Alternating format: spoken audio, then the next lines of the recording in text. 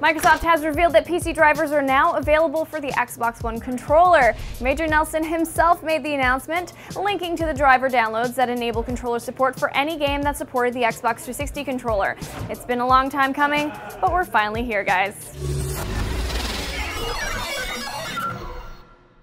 Microsoft boss Phil Spencer has revealed that the June Xbox One dev kit will give developers more access to the Xbox One computing power. On Twitter, Spencer said June Xbox One software dev kit gives developers access to more GPU bandwidth, more performance, new tools, and flexibility to make games better. This seems to be in line with what Yusuf Mehdi had mentioned in the past, that the company was looking at ways to make it easier for developers to get more power out of the console, especially by tapping into the 10% of CPU reserved for the Kinect. An entry listing on Amazon France may indicate that a Sony bundle containing both the PS4 and PS Vita may be coming. The listing indicates that the Ultimate Player Bundle, which includes a PlayStation 4 and PlayStation Vita Slim model, will be available as of July 4th in France. Another listing was found in a supposed Best Buy circular, highlighting the bundle for $560. At this point, it's hard to say if the rumors are true, but hey, E3 is upon us. Speaking of E3 being upon us, some developers just can't wait for next week to show you what's coming. And we've got several new trailers on our hands, so let's round up all the latest footage in our We Just Can't Wait for E3 trailer roundup. Middle-earth: Shadow of Mordor got a pretty awesome looking cinematic trailer that showcased Talion's quest for vengeance and some pretty awesome looking wraith powers.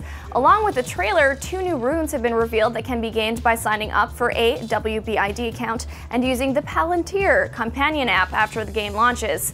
Borderlands, the pre-sequel, also got a jazzy new trailer complete with moon dancing, Argyle weapons, and a look at the rise of Handsome Jack.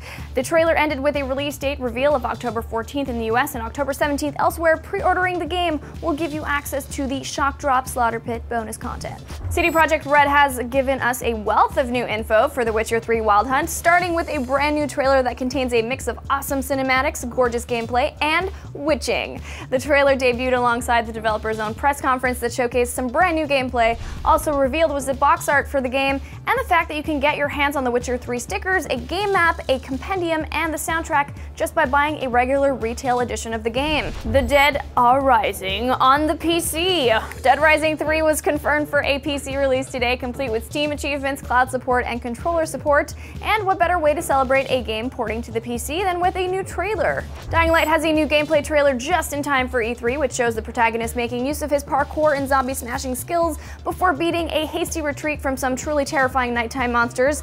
Just goes to show you nothing will keep you alive in the zombie apocalypse like some good old free running. Don't worry guys, we still managed to save some info for the actual week of E3. Mortal Kombat X will be revealing at least part of its roster during E3, including 2 brand new fighters. The info comes from franchise creator Ed Boon, who responded to a fan asking about roster reveals by saying, "Yes, 2 of my new favorites will be at E3. Boon also promised more of the plot would be revealed, so stick around.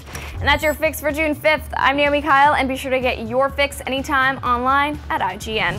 Like today's episode of The Daily Fix? Make sure to subscribe to IGN News. We'll bring you updates on video games, movies, TV, and tech all day, every day. Subscribe at youtube.com/IGN News.